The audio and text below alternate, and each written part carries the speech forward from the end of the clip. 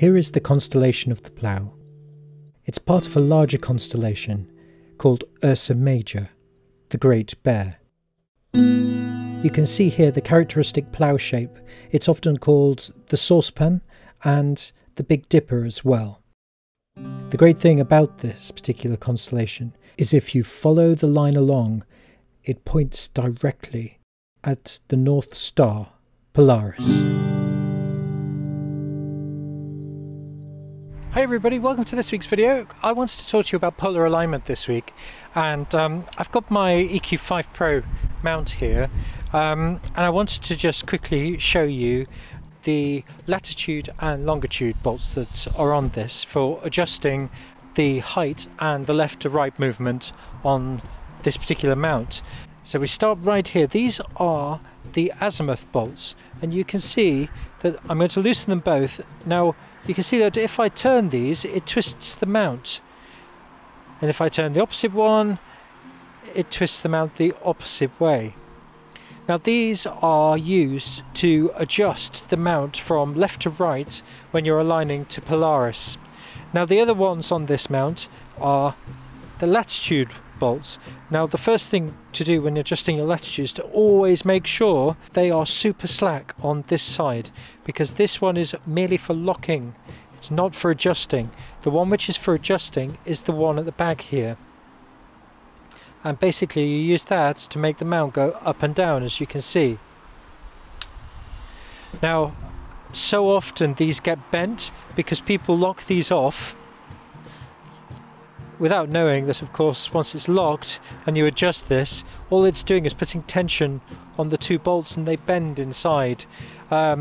It's a bit of a problem, to be honest, because you can find that these get very easily bent. Now I've upgraded these to slightly better quality adjustments. They're all available on eBay, and basically that just helps with aligning because you're able to have a better quality handle and a better quality bolt. They're not expensive, they're sort of about £6 on eBay.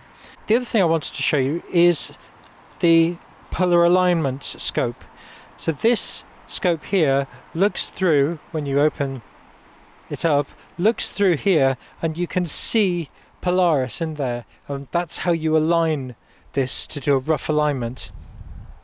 And on this bit just here, you have to make sure that it is properly rotated so that you can actually see through where the scope is. So why do we need an equatorial mount? Well, I'm going to draw roughly what's happening. So on the Earth, so here's the Earth.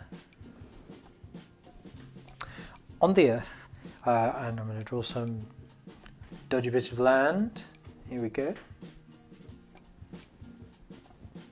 Okay, so there's the Earth. And the Earth is rotating from west to east across here, and it's spinning across there. And as we look up and we see things like Orion,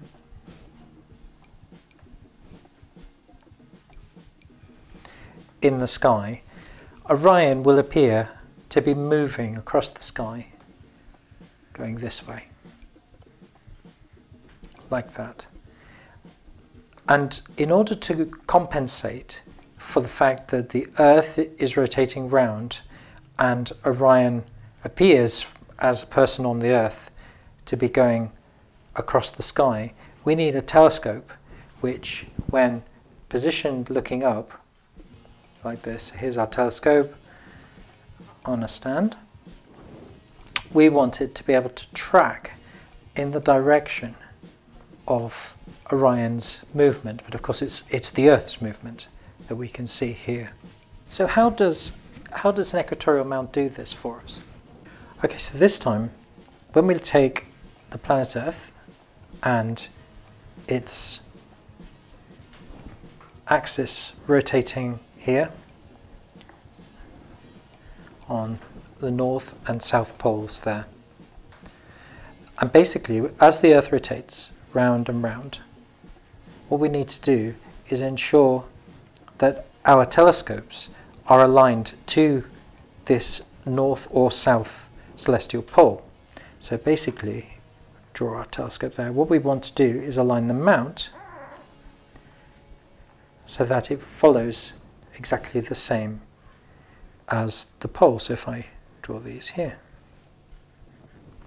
and our telescope will sit on top like this, and there's its counterweight, and basically as the Earth rotates round, the telescope has to rotate on the same axis but in the opposite direction, and the same will be true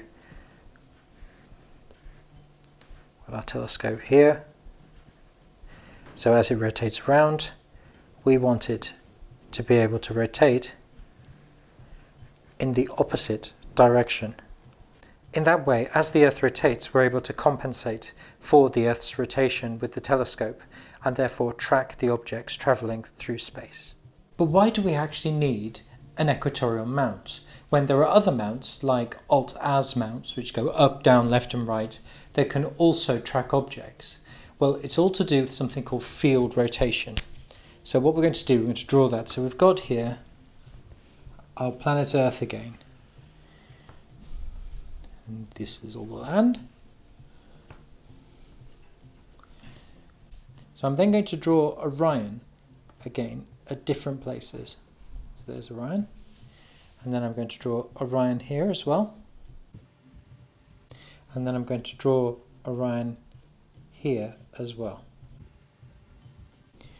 And what you can see is, from looking at those three Orions at different places, that we have an arc going across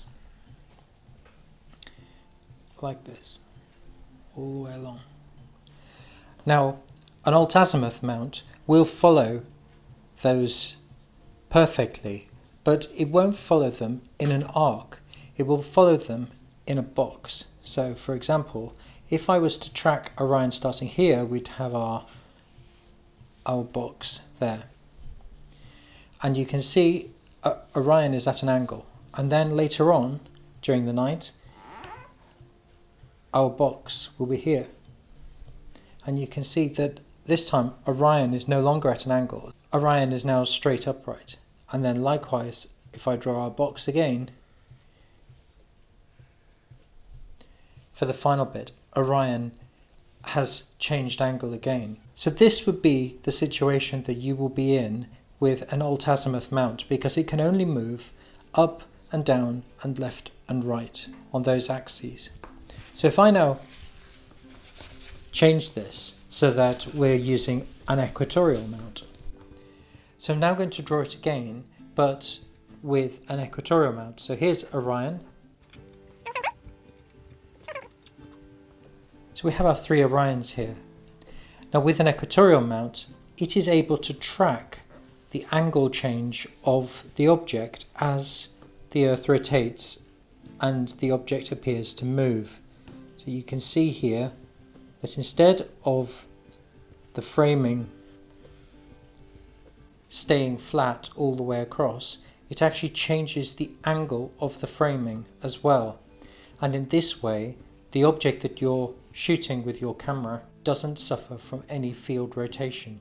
And that's where an equatorial mount comes in, because it's able to not only track the rotation of the Earth and compensate for that, but is also able to track and compensate for the angle change as the object moves across the sky.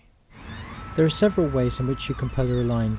The first is to look through the polar scope on the telescope mount itself. Now I like to use the SciScan app, which shows you the exact positioning that Polaris should be in the polar scope.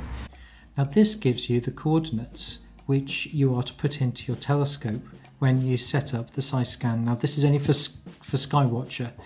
So when you look through the polar scope on the mount to find Polaris, what you have to do is go into this app and then click the Go to Polaris view. And this shows you effectively what you see in the polar scope, and it shows you exactly where you should be positioning Polaris. So you can see there it's not actually dead in the center, it has to be just off slightly. And it can also be changed from the northern or the southern hemisphere. Another method is to use PhD2, which uses a drift alignment method, but I'm not familiar with this one. I haven't had a chance to try it yet. The final one, which I use all the time, is to use a program called SharpCap, and I went through the entire sequence on SharpCap and recorded it, and I'm going to show it to you now. So I've just opened SharpCap. I'm going to select my guide camera, which is the 290C from Altair. Just wait for it to start up. And now I need to go to Tools and Polar Align. We click Next. Okay, so it's now solved, and it's telling me to hit the Next button before rotating the right ascension. So I'm hitting Next. Now it says rotate the right ascension, so that's what I'm going to do. So it tells me that my current polar alignment is poor and I need to adjust it, so it says press Next before adjusting. Here we go. So it's solved, and it tells me I have to go right and up, so I'm now going to adjust those. So at this point I'm adjusting the azimuth bolts, and you can see that the numbers for right and left change as I get nearer and nearer the correct positioning for polar alignment. And then I adjust the latitude bolts so that the height of the scope is also being adjusted, and eventually we get really close to being perfect with polar alignment, and it begins to report fair when you get very close, and then good when you're pretty much on polar alignment, and it is possible to get it to excellent, but with this particular mount it's I've struggled to get the accuracy with it. I've just finished polar aligning using SharpCap, and I wanted to show you which controls you use. So here we've got the azimuth bolts, which you adjust to move the scope between left and right. If we come around here, the only bolt you need for polar aligning is this one here, which changes the latitude, so the height of the actual mount. So the one you need to loosen off is this one here. This basically needs to be loose while you're doing polar alignment, and then when it's aligned you just lightly with your finger, you just tighten it up, and that's it. You don't need to put any tightness on it at all. I hope that helps to explain a bit about polar alignment and the different methods you can use. Thanks very much for watching.